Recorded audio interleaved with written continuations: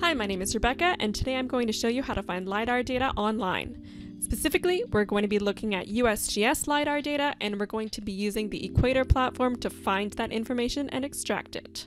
So opening up Equator now, it's an online platform, so this is just in the browser. I'm going to look for a location in California, the Golden Gate National Recreation Area. It just looks like a really cool place to explore. There's some awesome cliffs along the ocean side, and it just generates some really interesting looking data. So let's have a look. Here's the spot that I want to look at now. So basically what I'm going to do is open up the topography menu in the top here and select USGS from the drop-down list. Here it's already chosen. And first I am going to select 3D surface with a 1 meter resolution, select area to view, and draw the shape that I'm interested in looking at. Once you click yes, it's going to start processing the data, and I'm going to start the same thing with contours. I'm going to generate 5 meter contours from that LiDAR data. All right, so here it is. My 3D surface has just finished processing, and now, here are my contours as well too. So you're probably wondering, where is the LiDAR data? I came here to see point clouds and you're showing me contours. I don't understand. So here's the thing, I actually find it's really difficult to look at raw point cloud data, so personally I like to see the information in this form. It's a lot easier to understand, but don't worry, I will get to the point clouds at the end of this video. I'm just going to walk through a few more things first. I'm basically now in the layer menu. I'm just showing you that you can change the color of your contours to kind of blend into the actual terrain a little bit better. I'm adding different labels for elevation and so on. My thinking behind this is that, there's a lot of people out there that probably don't just need the points, they actually need to create some sort of deliverable or pretty figure showing what the surface looks like.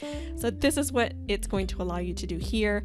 Basically actually create something that you can include in a report or otherwise share with somebody online.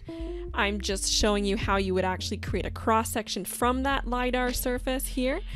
Just drop down a couple points, and now once I create view cross-section, I can see a really awesome preview there of what that cliff looks like. Just going over into my project menu now, I've set up a figure template that once I click on it, you can see that my LiDAR surface is right in here, and I can drop that cross-section down. So in just a couple of minutes, I've actually created something that is useful for my work as an engineer, and maybe for yours too, that's a little bit beyond the point clouds. But I will get back to the point clouds in just a minute. Let's see, going back to this map here. So the one last thing I wanted to show you before I pull up the point cloud is basically how you would extract this data for use in CAD software. That's a tool that I'm using most often. So I'm basically just going to repeat the same process as before, but with contours in DXF format selected for export. So I've chosen 1 meter contours, and now I'm drawing my shape again, clicking yes. And basically what's going to happen is an email will be sent to me with the link to download that information once it's finished processing. And as soon as I get it, I can just open it up right away in my CAD software and start working on my project. So you'll see that when you actually click on these lines, the elevation comes up in the property window here. I got 5 meters there, and then at the top of the hill, you can actually compare very quickly. So the data looks great. Really interesting site, and a place that I wish that I could explore in person, but I'm pretty far away from here, so it's nice to be able to do so in Equator. And so once I've done that, I will switch back into the Equator platform online and show you how to work with the point cloud info. You can see I've just selected view point cloud in Equator, but you can also choose to export it as well. You have the option to export all of the LAS classifications or just the ground points. Again, draw my shape, click yes, and then once that data has finished processing, it's just gonna pop in. Give it a second to load the whole data set. You can see it's kind of tiling in now.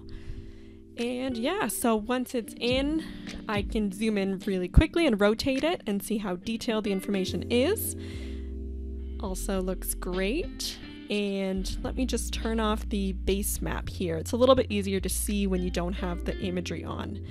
Back in my layer manager, I can actually play with the way this data looks a little bit. So if I open up colors, you have the ability to change the color of the information based on different things like intensity, height, classification, and so on. So what I'm doing now is I'm basically just changing just turning down all the parameters to 0 and maxing out intensity so that I can see the detail in a way that's really easy for me to understand. This data is just gorgeous, and I find that when I'm viewing it in, full sort of intensity black and white, I can make out a lot of the detail a lot easier.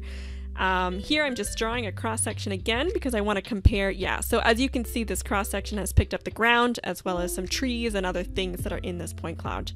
Just remove that there, and yeah, it really is an interesting spot. So if I turn the base layer back on, what you might want to do if you're sharing this information is just play with the base layer a little bit. You have the option to turn saturation up and down as well as brightness in a way that features your point cloud in a really nice way.